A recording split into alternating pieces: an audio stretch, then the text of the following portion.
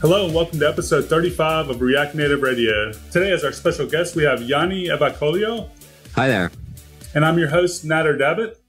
Jani is going to be talking to us about a couple of things. He works at a company called Futurice. And if you've been keeping up with React Native, you may have seen a framework or I don't know if I would call it a framework, but a bunch of UI elements and things that were put together for React Native called Pepperoni.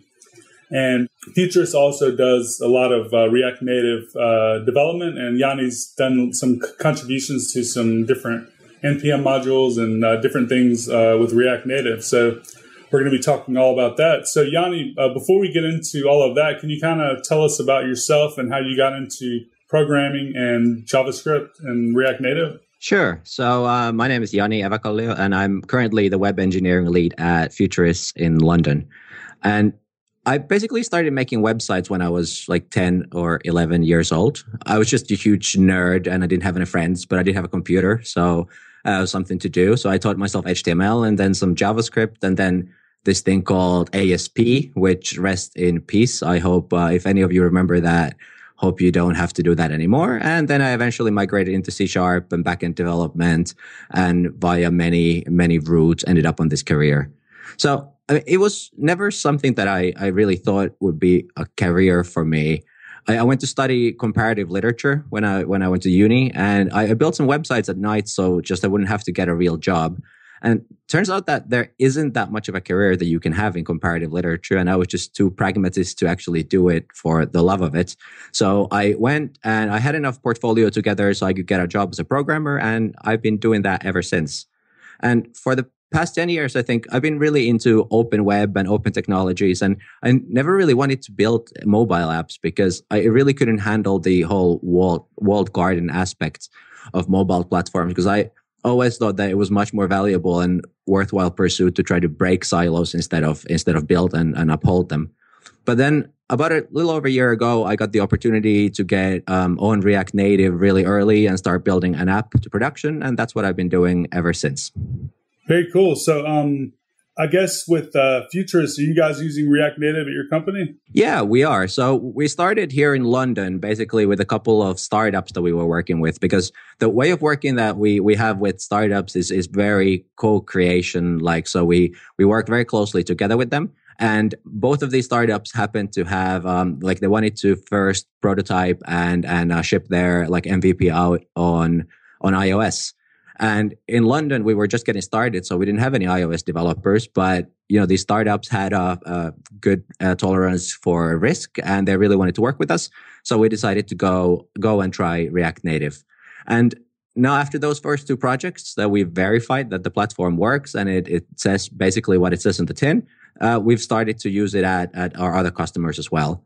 So our business is based most of our business is based in Helsinki, Finland, and we have offices in Berlin and Munich and London and Stockholm. And I think apart from Stockholm, all these offices are now building at least some React Native work. Some of the things that we wanted to do is take React Native into the enterprise and into household brands as well. And, that was, in the beginning of it was a bit tough sell, but we managed to do that. And here we are. So, were most of your customers existing like web customers, or were you guys now starting to kind of market towards different clients, trying to get not only web, but mobile customers as well? Or is this kind of a evolution of your existing customer base? Well, so our company has I think about 300 employees now, and about 200 those are developers, and we've basically done everything. So we have a long history of building web apps, but then also mobile, native on all platforms. Coming from Finland, Windows Phone is even a relevant platform for us. So we basically do it all. As to the customer base, we are using React Native at some of our existing customers, but a lot of it comes from a need where we are starting to work with a new company with more of a design angle. So we have tons of service designers and business designers, and we are trying to help our customers figure out like what could be a digital product that they can bring to market and make successful. And when it comes time to build that, quite often these days, it turns out that is a mobile app. And one thing that I want to talk about a little bit also today is that even though we identified React Native as a good tool for building startup MVPs, but turns out it's actually a really, really good tool for larger companies and enterprises as well. And that shouldn't really come as a surprise to anybody, given that it comes from Facebook. Yeah, I agree. I think at the beginning when we first started using React Native at our company, we didn't really feel like it was ready for like a enterprise type app. But I believe, over the last year and a half, the evolution of the framework with all the contributions and all the bug fixes and the speed improvements, it's gotten to the point where it does have almost everything you would need. And whatever you don't need, of course, you can kind of just build it yourself if that's the case. So yeah, I mean, in the beginning when we started this, we were really fortunate in the sense that because we were doing the entire design and build of these applications, we could kind of design around some of the more difficult bits. So if something wasn't available for React Native yet, or some particular UI idiom or interaction seemed to be very difficult to make, we could just table that and work around it. But now that we're working for bigger companies and they, generally speaking, have a little bit of a more higher and exacting standard of what needs to be built, we've also needed to start scaling our React Native knowledge. So whereas in the beginning, this was a tool for us that helped us work with customers when we didn't have native developers available.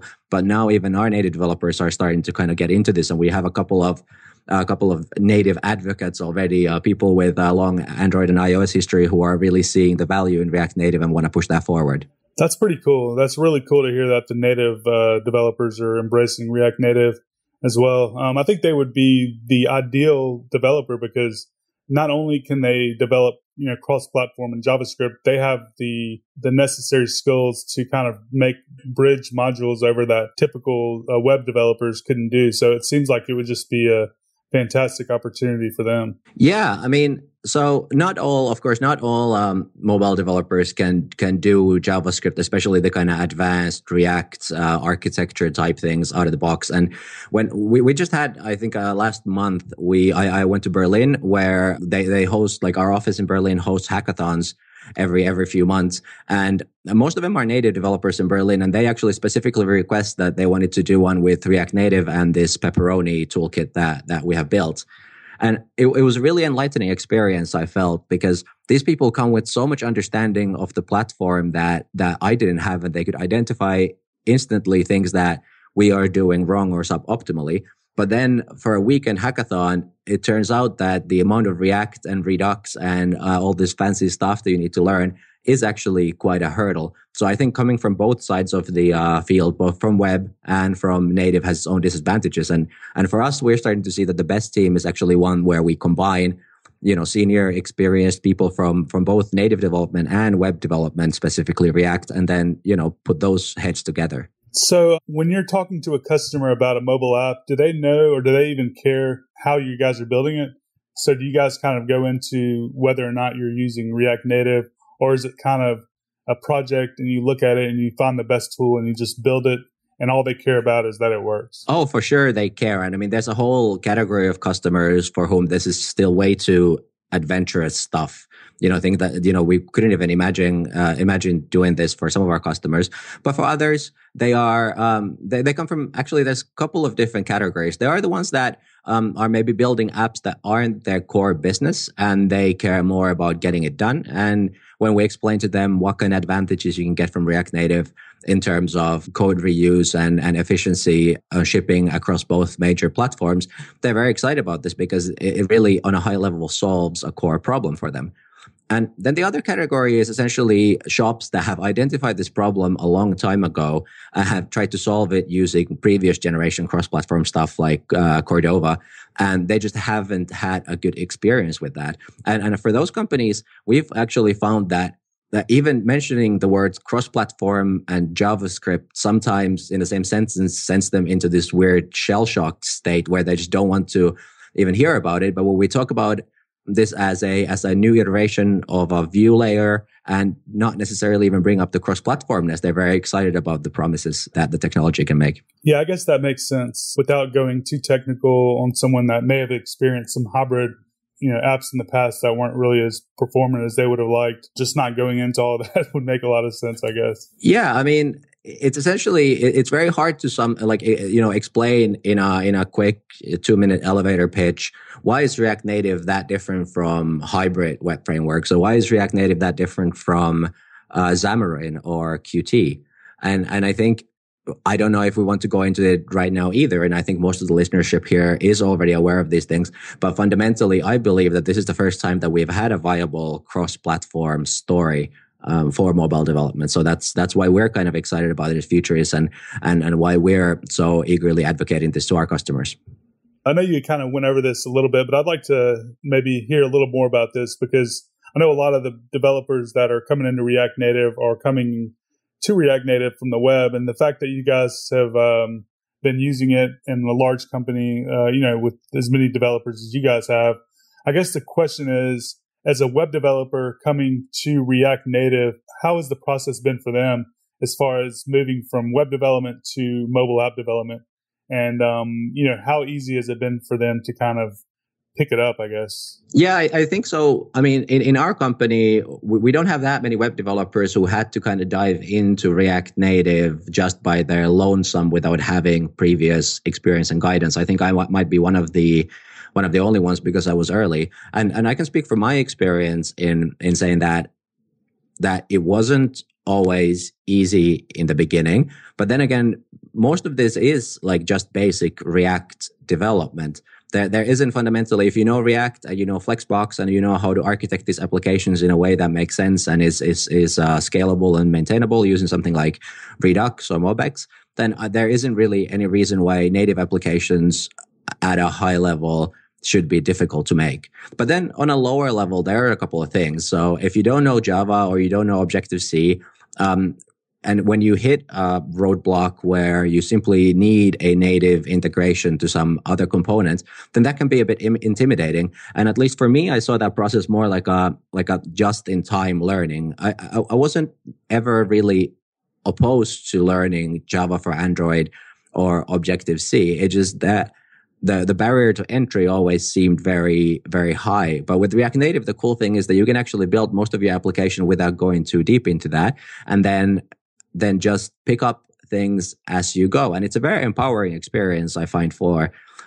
developers to actually be able to increase their reach and increase the value that they can generate for their employer or for their customer or for their own company by doing this. So it's definitely been a very cool and positive experience. And then when it comes to the rest of the teams that we've started working with React Native, there's always been like a person from a previous React Native team, such as myself, who comes there and kind of like can help that team to navigate the rough waters. So for us, that process has worked very well. And I think the same is always said about, for example, teams that want to go into Haskell development, that you do need that one person with senior experience, and then the rest of the team can be very easily brought up. And that's our experience with React Native as well. So I guess let's go into Pepperoni a little bit. Can you kind of explain what problems Pepperoni solves and kind of why you guys put this together and put it out there? Sure. So Pepperoni is basically what we call like an application blueprint, which is just a fancy word for a boilerplate project. And well, the origins come from real customer projects. So the first couple apps that we built, we felt like between two of those, we were repeating a lot of the stuff. And because we are in a consultancy and the IP of the work that we create belongs to the customer, we can't really just copy paste that code from one project on to the next one. So we decided to solve this problem by just essentially investing a little bit into rewriting this kind of scaffolding for the third time, but this time on our own cost and in our own name, so we can then start future applications from that. So, and another thing is that we needed to start scaling this knowledge internally, because we haven't done that many React Native projects. I believe the current count is 5 or 6 that we have worked with, but it's still too many for me to be personally having a finger in every soup. So we needed to start scaling the kind of idea of a best practice. And first we thought about writing documentation, but the fact of the matter is that nobody likes to write documentation and nobody likes to read documentation. So instead, we wrote this boilerplate project. And boilerplates they're a very difficult thing. If you look at the amount of React boilerplates, for example, just in the awesome React list. I think it's in dozens or even 100 these days. And the reason for that is that people always have opinions, and good boilerplates are always opinionated. So, and if you don't agree with those opinions, what people do is that they go and they write their own instead. And we were very aware of this issue when we started working at Pepperoni, and we decided, maybe a little bit controversially, that we wouldn't even try to please everybody, that we would go very opinionated, and we would just essentially make something that makes Futurice developers happy and productive and makes our project more successful. And if somebody else can benefit from it, then that's great. Yeah. So what are some of the decisions that you would say are opinionated? And I know there's just so many things to, between testing and then data architecture and so on and so forth. But I guess, can you go over a few of the opinions that you guys use and why you feel like those are good for at least your company, and why other people might benefit from them as well? Sure. So, I mean, essentially our architecture on the skin of it is fairly vanilla React Redux application. We use immutable JS for the store state. And that has been actually surprisingly controversial. We have a number of GitHub issues where people request us to make a version of Pepperoni without immutable or remove it entirely. For us, it just makes total sense, because in Redux state, cloning your state is fraught with peril, but it's also highly unperformant, and immutable JS can help with that. Another kind of thing, a more niche thing, is that when you look at asynchronous actions in Redux or side effects management in general, the simple way of doing it is using something like Redux Promise and Redux Dunk. Most people who want to level up from that go for Redux Sagas, which uses ES6 generators to create these kind of threads or coroutines. When we tried that, we didn't really like it. We didn't feel like it produced great quality applications. And and definitely there's nothing wrong with that library. It's a fantastic piece of engineering, a fantastic piece of work, but it just didn't work well for our needs at that particular time. But what did work great is that in our company, we're all, not all of us, but many of us are quite excited about Elm, the programming language. And the Elm architecture comes with this very specific way of executing side effects on when your application state mutates. And for that, there's this library called Redux Loop that essentially implements Elm-style side effects in Redux. And we've used that for asynchronous state, and we've been very happy with it. But because it is more of a niche thing, a lot of people don't really get it or see the value that it creates. I guess continuing off kind of what you were just talking about, so people are complaining about like immutable JS, for example. What if I used your boilerplate and didn't want to use immutable? Is it pretty easy just to not use it, or is it? I mean, it's a dependency, but it's not really forced, is it? No, absolutely. I mean, like, if you know how Redux applications are built and wired in, it shouldn't be more than a 10 minutes exercise of remove immutable JS from the code base. But here we've actually, something that we discovered that we didn't really expect at all is that when people start a project from the boilerplate, they sometimes seem to have an expectation that they can keep upgrading this boilerplate into a newer version within their application. And if you do rip out immutable JS, it does become a lot harder to merge upstream changes back into your own repository, just because you're touching more integral pieces of the code. But this is something that really surprised us, that people even want to do this. We never really considered this, but now that we have come, aware of this, we are thinking of ways how we can make this easier in the future. And in general, another opinion that we had specifically is that we decided to include a authorization component into the application using this cloud service called Auth0 that implements basically authentication and identity management for you, including the sign up and login UIs. And for us, that's just like a no-brainer, because a lot of the apps that we work with, it would usually take like at least a couple of weeks to write the front end and back end for a good login sign up experience. And because the Auth0 one is decent, we decided to plug it in there. But it isn't actually as versatile as one might think. And our approach in our own projects has been to just rip it out from the project if we don't need it, because it's easier to remove something than it is to add it. But it seems that for most of the people who are using Pepperoni in the wild, including all these services from the get-go is just adding too much confusion. So we are trying to figure out a way to still keep our opinions and still make our own developers happy and productive, but make it a lot easier to remove this stuff. Yeah, I love Auth0. Auth0 is awesome. But, I've tried to implement Auth0 with React Native. I only tried it one time, and it was about a month and a half ago, and I couldn't get it to work. Did you guys have much issue getting it to work? And has it been a pretty good experience implementing authentication with Auth0? Yeah, we didn't have any problems implementing it. There are a couple of problems with it. For one, the iOS library doesn't allow you to customize the colors and the look of the login screens. So we did have to fork Auth0, and we are shipping Pepperoni with a link with the dependency of a Futurice fork of Auth0 that adds this capability. And then there are some weird things about the authentication.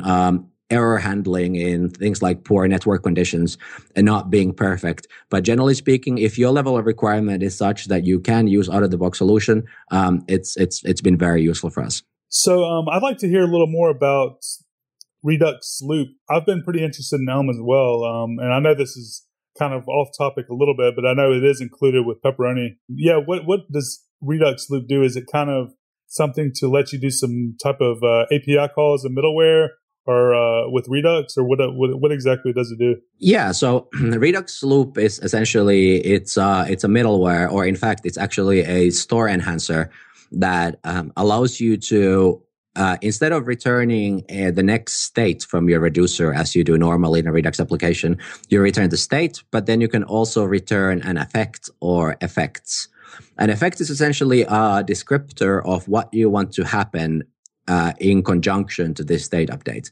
And the great thing about this is that when you're testing your reducer code, what you get is your next state, but you also get a descriptor of these effects. So testing asynchronous code or code that will execute side effects on things that are harder to test, you can just test that you're returning the right descriptor, and you don't have to worry about mocking services or orchestrating any kind of asynchronous code.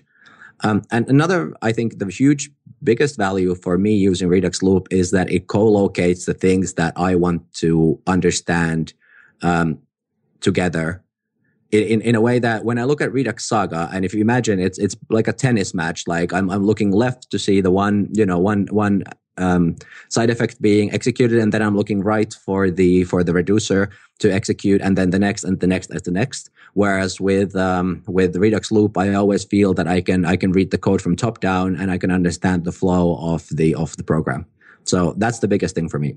So how long did it take you guys to kind of put this all together and get it up on GitHub? Like kind of go through the process? Was it something you kind of already, like you said, you kind of already had an idea, but then you had to actually package it and build the website? Like, how long from idea to actual release?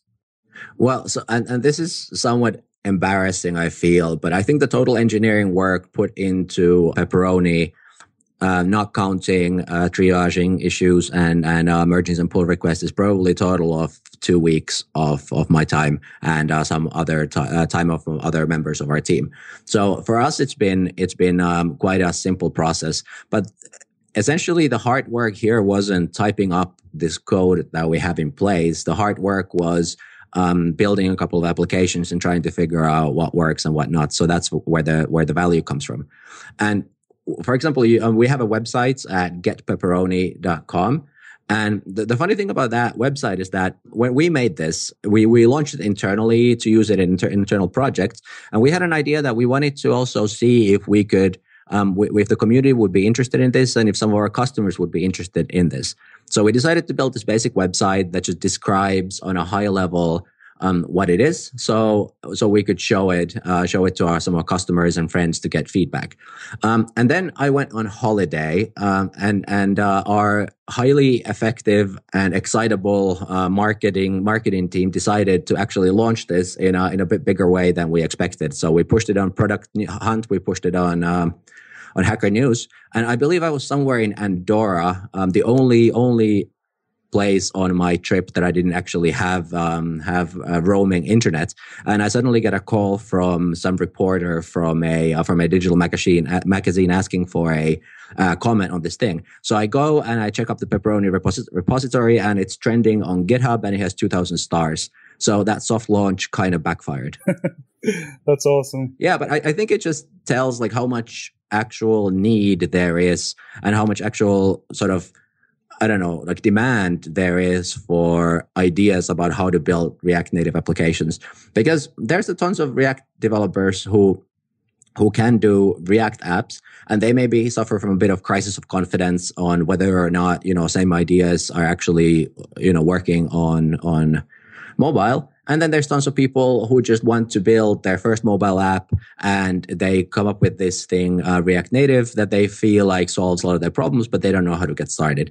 So there definitely is demand, and hopefully now towards the end of the summer, we'll have a bit more time to actually execute on the roadmap that we have defined for Pepperoni and the things we want to include in it. Yeah, very, very, very interesting and a very cool project. I think there definitely is a need for things like this. I know I've heard the biggest question I seem to always see and get as far as these types of projects are like a UI kit or a UI framework, and also something like this. So those two things seem to be very much in demand. I always hear things like, we want, a group of UI elements like Material or something similar, or Bootstrap. Where is that? I know there's a few things out there, but nothing, it seems to be like the dominant thing that people use.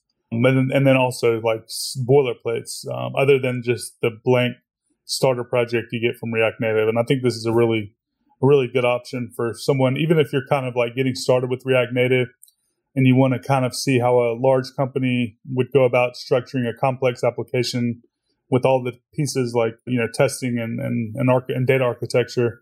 Just downloading the project, running it, looking at dependencies is definitely a good place to start. I guess, Jani, with Auth0, when they download the project, do they need to configure their own personal Auth0 account, I guess, with Pepperoni? Yes, they do. But I mean, that's just a question of clicking through the sign up form on Auth0 and copy pasting the authentication code into the config file. So that's as easy, how easy it is to get started. We were thinking of getting like a low level paid plan and just putting that in there, so people can kind of get started. But we figured people might accidentally end up shipping that into production, and that would not be very cool. Yeah, definitely. But in terms of Auth0, I know that this is a React Native podcast, but I feel like there's so many of these services right now, such as Auth0, that just make software development these days finally seem that the kind of like the Lego pipe dream of software development is coming to be feasible. Something like Auth0, we're using it in a few places, not only with React Native apps, but also regular web apps. And it's such a time saver for such a mundane hygiene feature that most companies and most products don't actually want to spend time building, but they get this kind of free out of the box. And Futurice, being a consultancy that focuses on product, we are definitely a very high quality software engineering team. But for us, like, we're starting to believe more in building of the product. And what makes a product successful usually isn't the login screen or the sign up screen. As long as the flow works and it doesn't drop your conversions, you're good to go. And other things like, we're using services for dashboards and such, which just make it a lot easier to deliver that value without building tons of custom software. Yeah, absolutely. And for people listening that aren't too familiar with Auth0, you can use it to do email login, but you can also use it to do Facebook and Twitter and Gmail and all the different OAuth and authentication. And it's fairly easy to set up. And not only that, the most fantastic thing about Auth0 that we've discovered is that you can do fingerprint authentication on iOS, and you can do passwordless authentication over email and SMS. So essentially, if you want an authentication system where a user just gives their email or their phone number and they do all the sending of the email or message for you and handle the authentication on the back end. Oh, wow. That's awesome. I didn't even know that they did all that. I know that's about a month's worth of work that's right there. Yeah, that's a full-time engineer's amount of work to maintain that. So very cool. So I know you're also involved in the React Native project, or maybe some other React Native modules. I see you on GitHub. So like, where do you think React Native is kind of headed in the future as far as adoption and like growth and things like that? Just out of curiosity, kind of, do you see companies picking it up and larger companies starting to accept it? And, I've seen that personally. it's starting to gain even more momentum. But I'm kind of curious, someone in London and Europe, you guys have other types of customers, and you see different things. I'm just kind of curious where you see React Native headed in the future. Sure. So for sake of transparency, so nobody accuses me of talking myself too much, I do have some contributions to some React Native projects, and also I think one commit to the React Native core project. But I'm more of a jobbing programmer. In fact, I take pride on the fact that I am way too busy and poorly organized most of the time to actually meaningfully contribute to large scale open source projects. I feel a lot of people feel that they are, like, that makes them somehow less worthy. And if I look at the list of people that you've had here on this React Native radio podcast, it certainly feels a little bit like, what am I doing here among all these other people? But getting to your question about where I see React Native going from a jobbing programmer's point of view, meaning somebody who isn't overly deeply inside the like playing inside baseball, but somebody who's just doing this for a living on day to day. I feel like the promise of React Native has always been a very attractive one to our customers, be they small or large. But there's been a certain amount of hesitation just because it's a new piece of technology, because it always comes with risk to do something daring and adventurous like this. And essentially, the only way I think to ethically, from a consulting or a product business point of view, to throw in with something new like this is just to go and do it. And that's what we've been doing. We've been building internal open source apps for events. We're helping Save the Children, the charity, to pro bono to build one of their apps in Finland with React Native, just so we can get more experience, so we can get more confident in telling our customers whether or not this is a good piece of technology. And so far, all signs point to hell yes.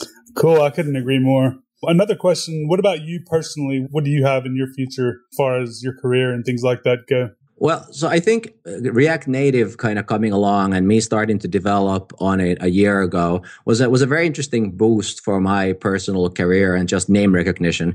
I think, in fact, after I talked at a meetup at Facebook, I think a week later, I was recognized in a pub in West London by some random person who came and congratulated me on my great talk. So it's kind of like really weird, this kind of celebrity thing. And I use the word celebrity with air quotes and with much irony. But it's undeniable to say that, like, I am, my career has certainly gotten a boost by riding this wave and hitching my star to the right wagon, or hitching my wagon to the star. I believe that's the one. So yeah, I hope my plan is to double down on working with React Native. In fact, you asked from a personal point of view.